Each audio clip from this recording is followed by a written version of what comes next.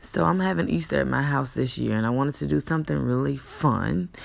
So I came up with the idea to use the barn doors that my uncle gave me.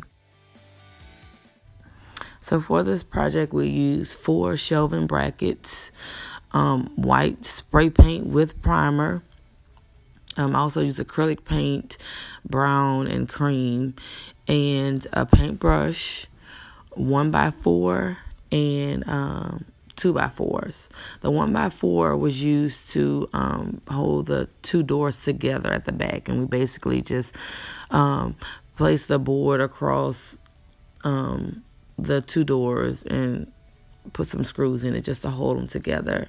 And then the 2x4s were used at the base of the doors to hold them up and to place the shelving brackets on them.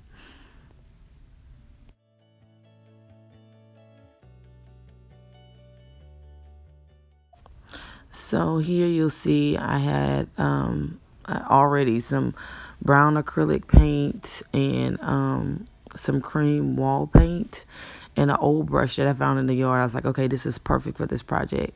And that's how I'll make my doors have that rustic vintage look. Okay, so here I'll mix the brown and the cream paint together like so. Because what I want to do, I want my doors, even though I painted them white, I want them to look more vintage.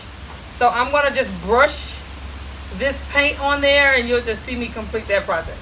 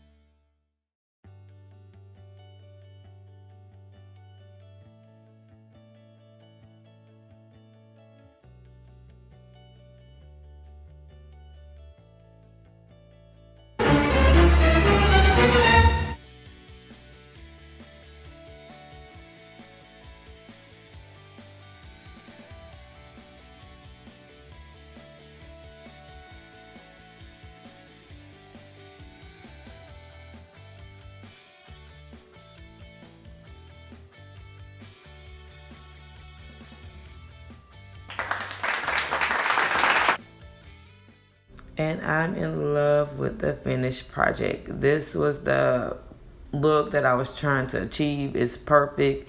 It's vintage. I love it. I love it. I love it. I love it.